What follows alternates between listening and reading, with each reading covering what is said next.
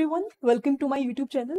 So in this particular video, I'll talk about that what other skills are required apart from the technical skills in order to go into the data science domain. This question have been asked from me a lot of times, in the LinkedIn chat by the students. What do you think? What is your answer? What do you think is the skill which is required apart from, the technical skill? I have already created a video for that and I'm expecting that you already have watched that video. The only key skill which I usually say is the storytelling skill. So basically, if you will observe here that whenever you are talking with an interviewer, suppose you are giving an interview to switch your company, whenever you're talking about the project that you have done in data science domain, it's all about that how basically you're telling the story, because that obviously generates the interest to the interviewer or any XYZ client for whom you are doing the project inside the company, right? So it's not about the code development that you did. It's not about that everyone will be able to understand your key terms related to sklearn, TensorFlow, PyTorch. No, everyone is not a data scientist here, right? But can you able to convey your problem, what challenges you have faced, what things you have done in order to, optimize the results in a layman manner, so that anyone who is not from this domain also will be able to understand what you are conveying here.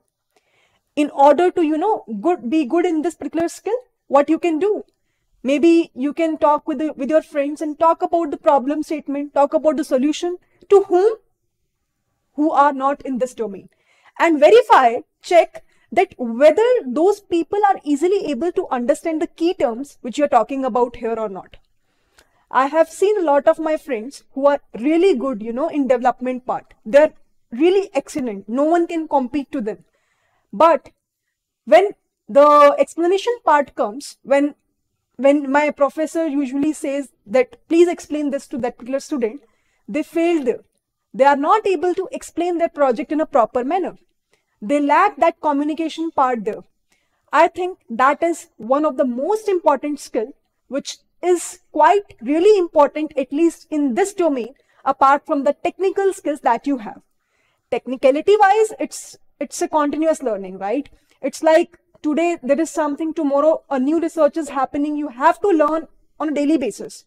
But what apart from this? You develop the things, you build the things properly. You know how you can do that. You are on the pace. You are doing a continuous learning. But are you able to explain those concepts to the other person or not in a layman manner, so that anyone who is not from a data science domain also will be clearly able to understand what you want to convey here? I hope I'm making sense to everyone. So in order to, excel in this particular skill, try to, connect with many people and try to explain your projects in such a way that they will be easily able to understand that. Initially, you might be shy. Initially, you might face some trouble also. But believe me, after doing this n number of times, you will be easily able to do that as well. For me, if I'll talk about myself, I used to be in teaching domain from past 2 years. And that thing really helps me a lot in terms of the communication part. By saying communication, I'm not saying that my grammatical things are very good. No. But I can explain the things in a manner so that the student who is not from this domain also will be easily able to understand what I did in my project, what is my objective, how basically I build that product. That is something which I'm saying to you all also to have that particular skill. So I hope that you will be able to get my idea, what I want to convey here. And with this, I would like to end this particular video. Hope you really enjoyed this video, and I'll see you all in my next upcoming video.